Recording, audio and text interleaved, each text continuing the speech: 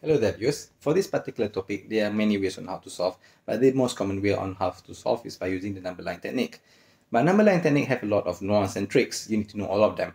And just a little bit changing of the question, then you might even lose your marks. So I highly recommend give it a try. This is what I call the table technique. I've included 4 examples for this with all varieties of questions, because this topic is very difficult and there's a lot of tricks. Alright, give it a try, have it a go, and then choose which way you find it comfortable for you in exams. Okay? Yeah, hello there viewers. So let's try this topic which I call fraction inequalities, which is, for me personally, this is one of the hardest topic and the working steps are very long. Okay, so let's have a look. So let's say this is the most basic form of question where you got yourself as an x ends over here, there's an x over there. So there's an x in the numerator and also x as your denominator. For this particular type of question, you cannot cross multiply this one. If it's equal, so if I write it something like this, then you may cross it. The reason why is because you are not sure that x plus 3 is it negative or positive. You are not sure. For equal, it doesn't matter if you cross it, but for inequalities, if you cross it, well, if it's negative, then you're going to change the sign to the other opposite side for this, but we do not know yet whether it's positive or negative, so you cannot cross multiply it. So the first step for you to do for this topic is to actually bring this one to the left side. Okay, so this is what you will get. We want to achieve over here on the right hand side s equals to 0. Right hand side equals to 0. This is what we want to achieve. So we actually did it. So after you reach over here, what you need to do right now is to firstly equalize the denominator, which you get yourself into something like this, and then you need to simplify it out. After simplifying out, you got yourself into this. Now you got yourself this, which is what I call a factorized form. As you can see over here, x minus 4, x plus 3 is already in factorized form. But this, of course, this is the easiest example, so we have a look on another hard one. So what you want to achieve over here is already the left hand side is in factorized form, and the right hand side is equals to 0. If you got here, then you have reached your factorized form. Right, so this is the part 1 of the equation. Now moving on to part 2. Yes, this is long. One moment before we go in there. So this one right now, the x minus 4, I can rewrite it something like this. X minus 4 equals to 0, so x equals to 4. And x plus 3 is x plus 3 equals to 0, x equals to negative 3. Alright, so we want these 4 and negative 3 values. Why do I want to do it?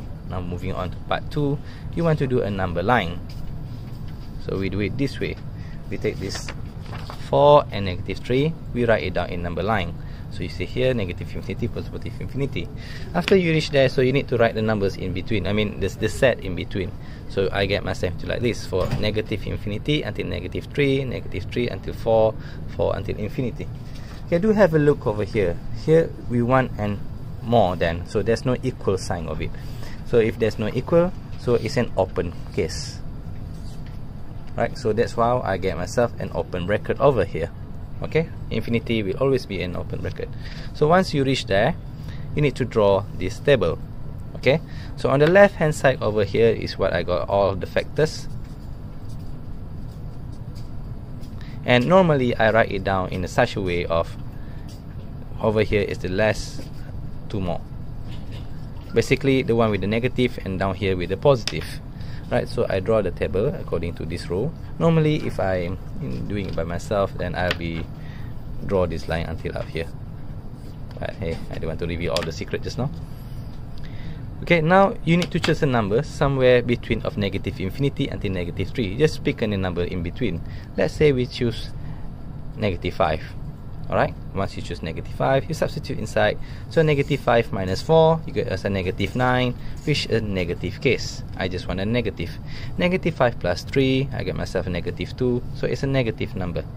Okay, so over here, you choose another number between negative 3 until 4. Let's take the easiest number, 0. So you put 0 minus 4, you got yourself a negative 4, negative 0 plus 3, you got yourself a positive, and then we are done. So finally, the number between 4 to infinity will be, just choose any number. Let's have a look on 5. 5 minus 4 is positive. 5 plus 3 is positive.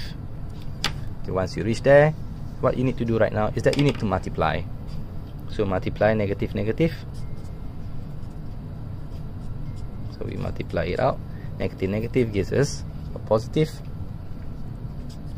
Negative, positive gives a negative. Positive, positive gives a positive. Once you reach there, so we look back at our equation. We want more. Okay? Yes. Hopefully orange works. Not so clear. So we want more. More is positive. So which one is the positive? It will be these two.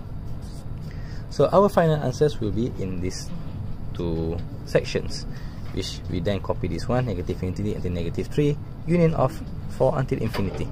You can either leave your answer in this form, which is perfectly fine, or you can leave your answer in the inequalities form, which is also perfectly fine. So just choose either of these two answers. Alright, so that's the easiest example. So let's have a look one more.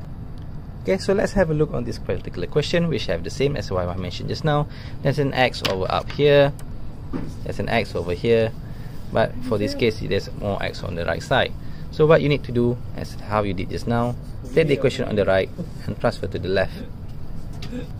So once you move the equation to the left side, you get yourself something like this. And as how we did just now, we equalize the denominator, and we might get ourselves into something like this. We solve and simplify it out.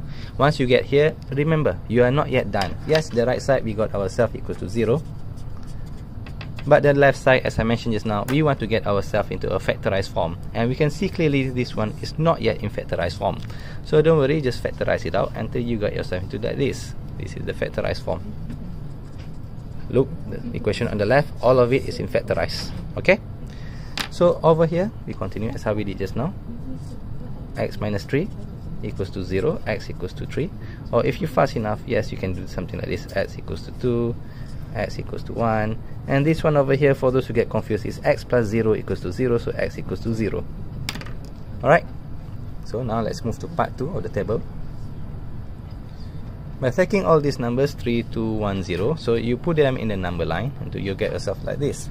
Okay, so for this particular case, we got ourselves is more and equal, so basically there's an equal, but there's a little catch. You see here, for the numerator, you can have a closed bracket. So for 3 and 2, there's a closed bracket over there. I mean, there's a full dot first.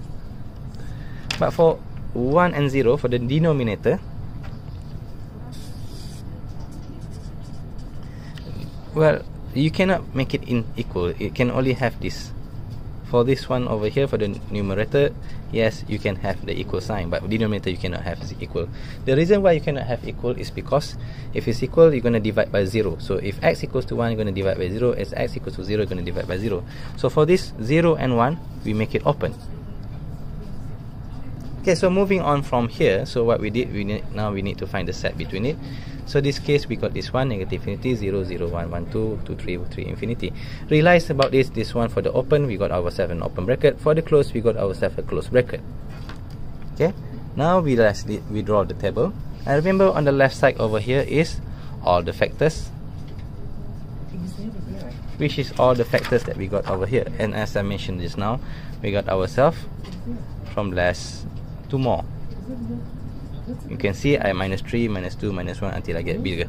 Okay, remember x here is x plus 0. So now you just choose any number in between of this. Let's say we have just between negative to 0. You can just choose negative 1, not a problem. So negative 1 minus 3, we got ourselves negative. Negative 1 minus 2, we got ourselves negative. Negative 1 minus 1, we got ourselves negative. Negative 1 plus 0, still a negative. Choose any number in between here. Yes, it's a bit of hassle, 0 and 1.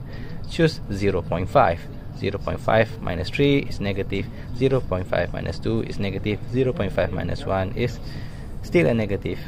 0.5 here is positive. Choose a number between here. Let's say 1.5. 1.5 minus 3, negative. 1.5 minus 2, negative. 1.5 plus negative 1, positive. 1.5 here, positive. What about here? Choose a number in between. Let's try 2.5. 2.5 minus 3, negative. 2.5 here, positive 2.5 minus 2, okay, 2.5 minus 1, positive 2.5, positive. And now choose any number over here. Let's try 4 minus 3, positive, positive, positive, positive.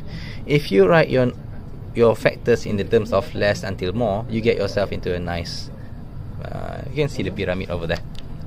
Okay, now continue. So negative multiply,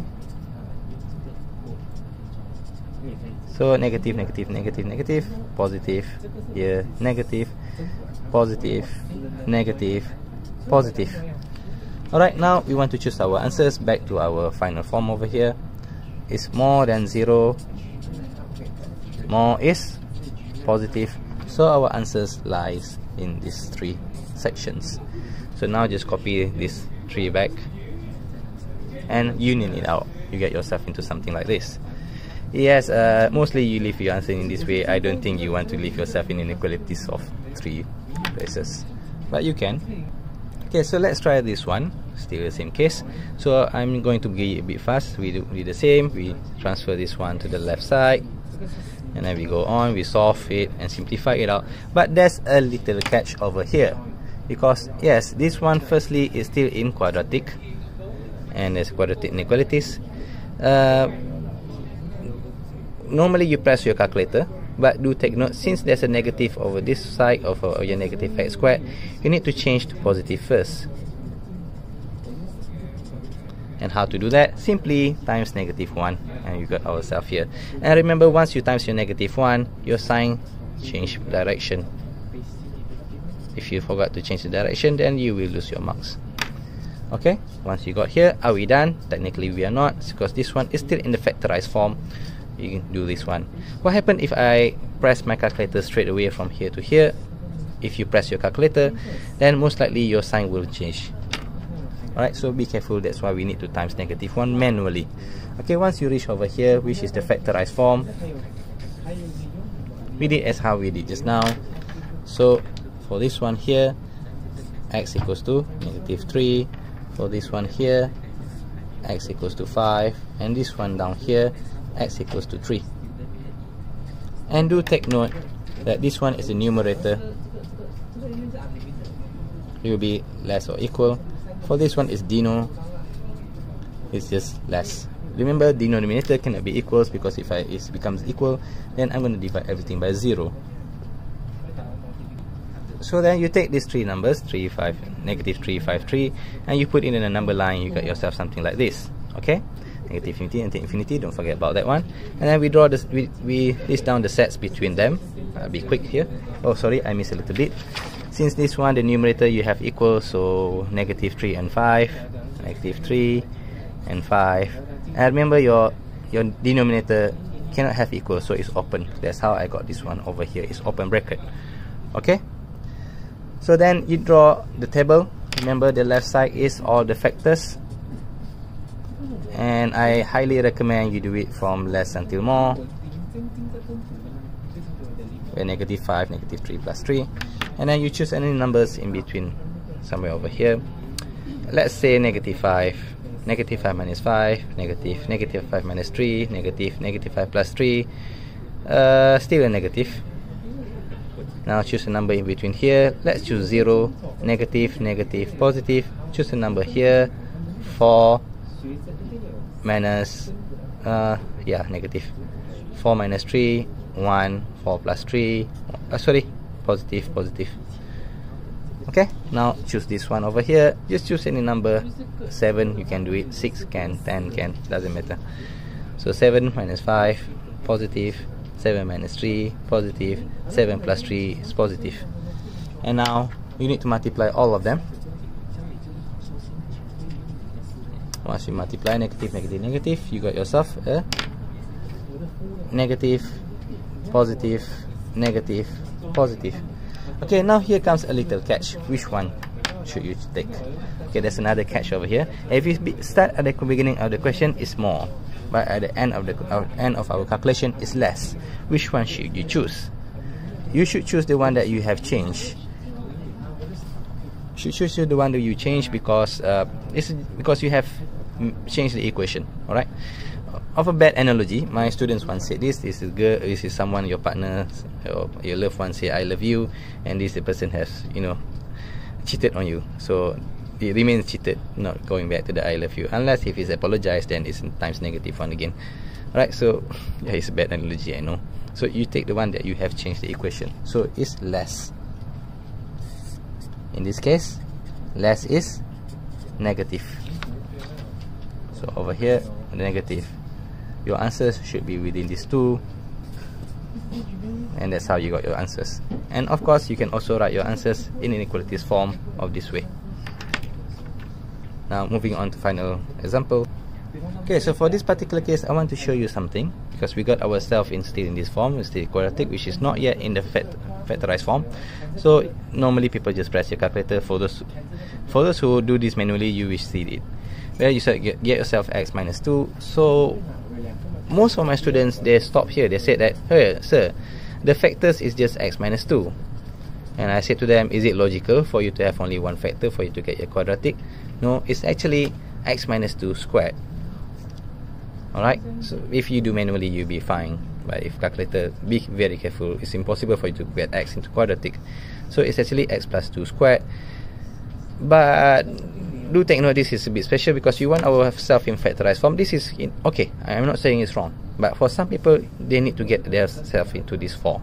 Why? We go that to the second, because normally people got stuck that there are only 3 factors, so your table might be wrong, but technically there are 4 factors over here.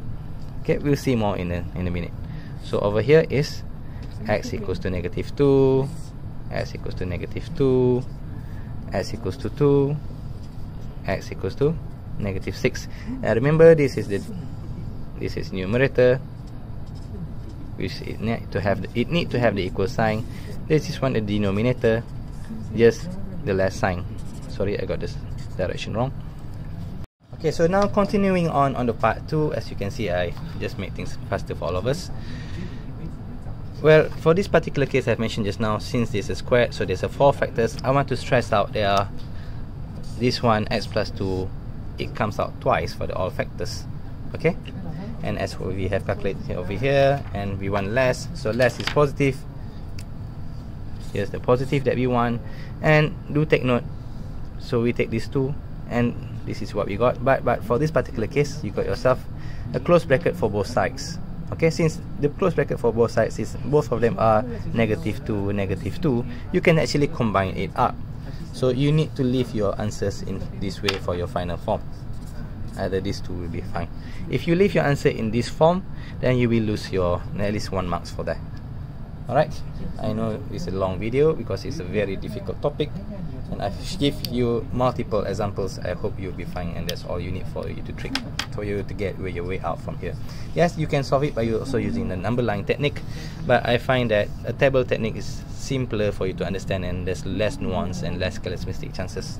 Alright, that's all for today. Thank you very much for watching, and please comment, share, like and subscribe the video.